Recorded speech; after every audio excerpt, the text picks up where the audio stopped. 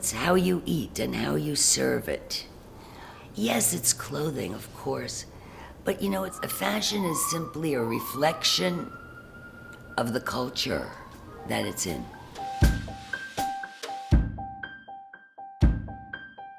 Bergdorf still holds that sense of tradition and doesn't stomp all over it and make it some kind of like square foot per dollar entity. I don't create garments per se. It has to do with many more things than clothing. It's like how I live, that's my fashion, my style. I paint my picture. Bergdorfs paints their picture. It's not so much about a designer of the season or a trend.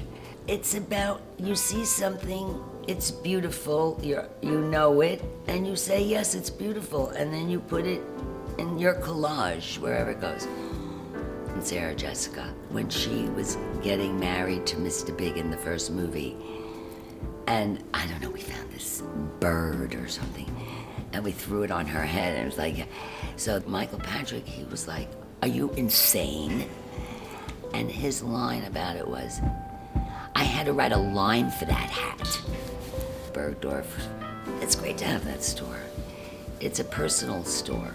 It's not traditional so much as to say, you know, it fits the feeling.